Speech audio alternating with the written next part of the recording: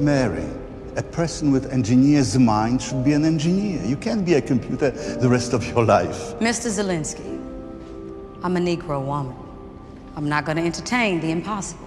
And I'm a Polish Jew whose parents died in a Nazi prison camp. Now I'm standing beneath a spaceship that's going to carry an astronaut to the stars. Let me ask you, if you were a white male, would you wish to be an engineer? I wouldn't have to. I'd already be one.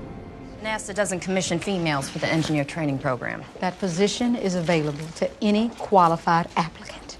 Right, except you don't have the educational requirements. I have a bachelor's degree in mathematics and physical science. It's the same as most engineers around here. Well, we now require advanced extension courses through the University of Virginia.